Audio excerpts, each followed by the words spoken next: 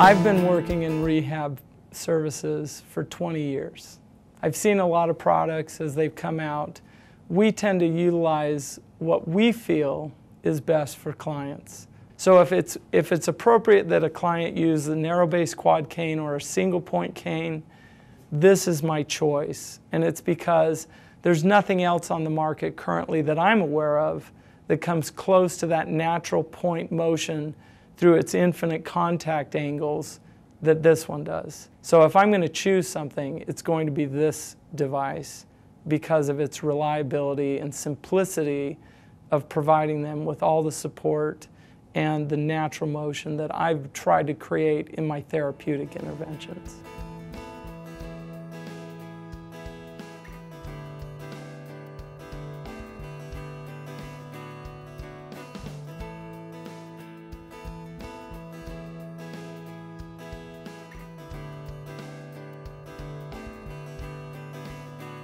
Sometimes patients don't always have the option of both upper extremities being functional, especially with stroke patients or patients who have lost hemiplegic use. It's gone. And so they'll become more dependent on single limb use. But if I can get from a walker, which is this size, down to a single point cane, how do I get from there to there? Well, commonly, we're looking at wide base canes, then narrow base canes, and then finally a single point cane. We have something that maybe could fill that gap. I like this option better.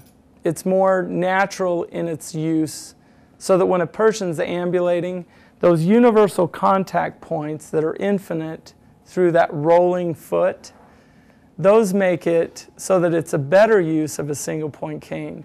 So whether I'm using it for arthritic pain or partial weight-bearing issues or paralysis and non-functional use of one side, anything that I would use a single-point cane for or a narrow-base quad cane for, this fills that need, and it does it in a much better functional pattern of support than any of the devices currently on the market.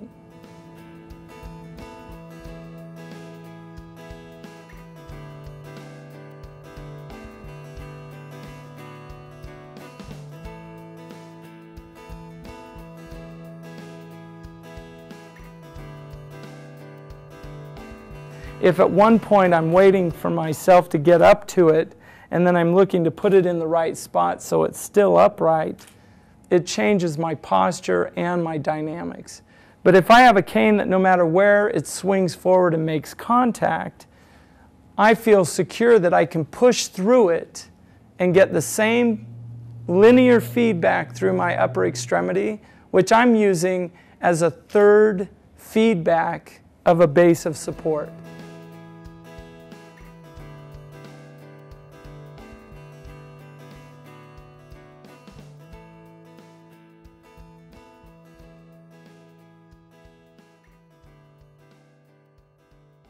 Stable point is when all 4 feet are on the ground, and so I have a tendency to want to make sure I get to it before my posture straightens up. And so that becomes a real issue on a downward slope or an uneven surface where all of a sudden it wants to pull me forward, and I want to make sure that even when I put it out here, I don't like to be on it like this because it'll either fulcrum forward or back on.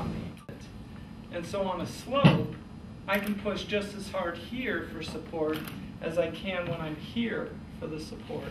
And so going down, I'm not afraid to push against this.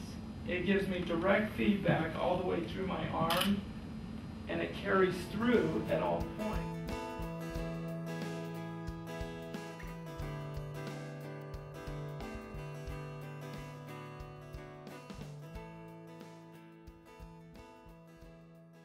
One of the advantages of having an infinite contact point with a cane like this is that I don't have to consciously think about when my cane is stable. The minute that it swings forward and comes in contact with the ground, it's immediately accessible at its stability point. And it will stay that way as I move over it all the way through. Whereas if I have a device where I have to get all 4 feet on the ground and then move over it, I have to change my posture to match the device, as opposed to the device matching my natural motion and allowing me to place it at any point without there being a kind of a jerk motion of when it's in place and when it's out of place.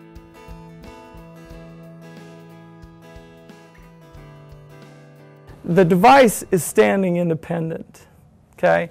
So when I get up from the bed, it's right where I left it. And so it's ready for me to get up and immediately have it accessible for use, rather than sometimes I have to set it on the bed or I have to set it down on the ground because it's going to fall over anyways. Or I lean it against the bed thinking it's going to stay and it falls over.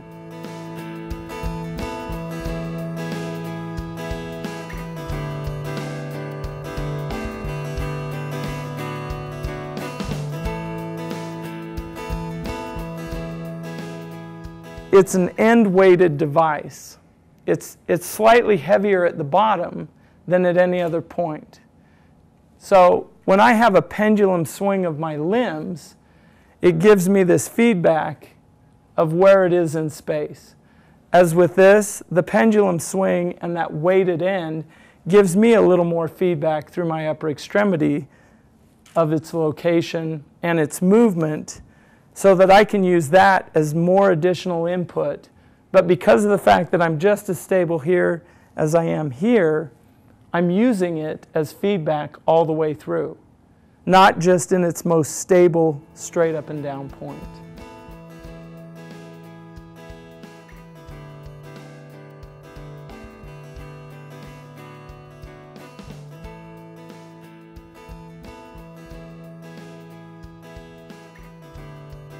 Any adaptation I make that pulls me further out away from normal, it's just that much longer and harder for them to get back to normal functional use when the body starts practicing. This neuroplasticity tends to wire itself together in the brain the way you practice. So the further you get outside of normal, the more the brain rewires abnormal movement as opposed to normal posture and gait pattern.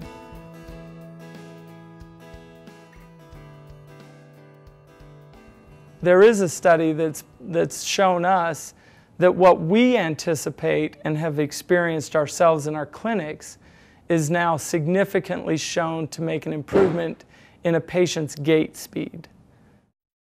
That by using this device as opposed to the other devices on the market, this one increases their gait speed so that at community distances and crossing streets where there's traffic, a minimum of 150 feet per minute is kind of what clients need to get to basically get across streets and around the community safely.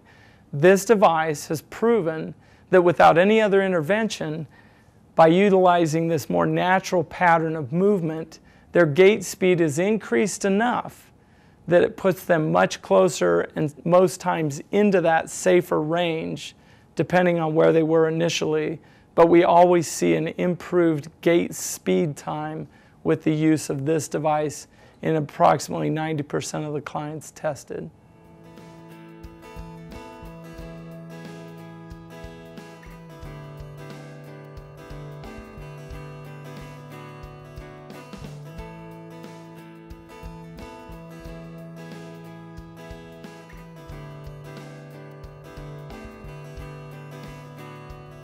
They deal with the issue of, I want to be independent, but I don't want to look disabled.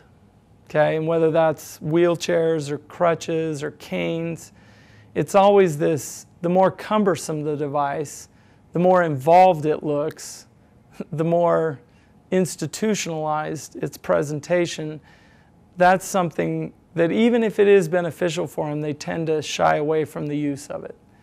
And the nice thing is that of the clients I've presented this device to, they think it it really is not a handicap or disabled marker that puts them out there as somebody that's that different in their ability.